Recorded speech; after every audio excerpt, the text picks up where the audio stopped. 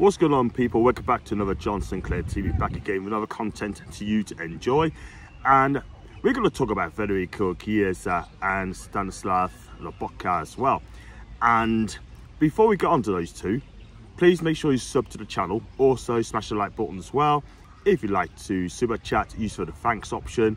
I really appreciate that. Thank you very much indeed. And also, if you'd like to become a member, it's just 99p. And also, I've got an announcement to make as well regarding a new competition for winning a voucher worth £50. But all that we'll discuss in the future. Now, I want to talk about Federico Chiesa.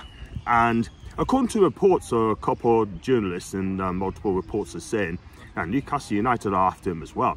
Also Aston Villa. But Chiesa don't want to go to Aston Villa. That leaves us in one choice, and that is with Newcastle United. And Federico is 25 years old, and he's been at Juventus for 3 seasons, 2 years on loan from Fiorentina, and it costs around 60 million quid. He's got a market value of around 35 million quid.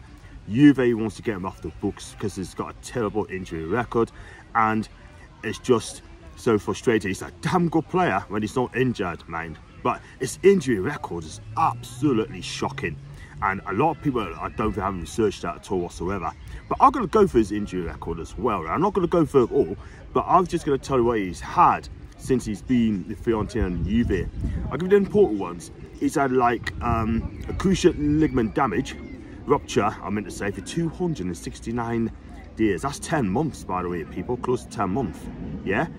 And he's also had knee problems. He's also had muscle fatigue, sorry, I meant to say, knee problems. He's had like a bicep femoris muscle. I don't even know what that means, by the way, I'm not gonna lie. Ankle injuries. He's been like 269 days, 15 days, a month, 13 days. And Federico Chiesa's got a terrible injury record, by the way, yeah? To be honest with you, I want to keep Miguel Almiron on. I can't lie.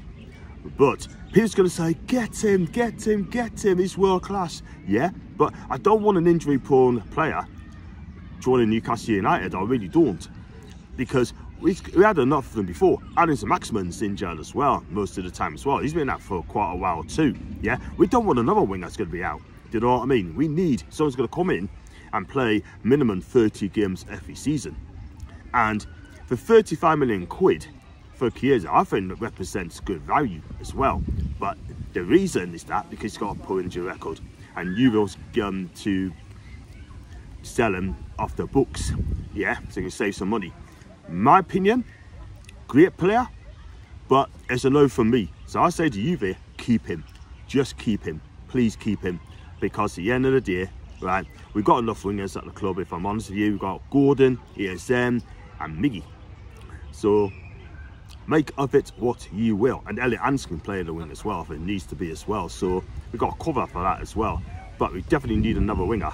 But in my opinion, Federico Chiesa is not the answer. And I can't lie, because I watched another podcast as well, Lee Gunner, and he said exactly the same thing. Keep him. And I'm going to say the same. But would you take Federico Chiesa for 35 million quid? But you know what you're going to get? A lot of injuries. Great player, a lot of injuries. Leave in the comment section downstairs, people. Yeah. Then I want to talk about as well, it's a bit complicated, is Stanislav Lobotka for Napoli. The guy has won a league title, the Slovakian international. He is a really good player. He's got a market value of £50 million, yeah, and he's been linked with a move to Saudi Arabia as well. Now, this one is, and I heard reports saying that they go and buy him.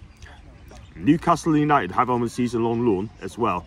So whether that'll work, I have absolutely no idea. They were going to do the same with Ruben Neves. People on social media saying, you know, they were signing Neves 47 million quid, and then Newcastle have him on a 2-year loan deal. But that never got off the ground. And if I'm honest with you, I don't think this will neither. But Lobotka, he's a cracking player. I love this kid. He's got a bit of Iniesta and Xavi about him as well. He controls the tempo. He loves to keep the ball moving as well. He keeps it. And not only that as well, I mean, he doesn't hardly lose the ball, and that's what I love about the midfield, yeah? This guy's hard to press, and he gets out of it as well.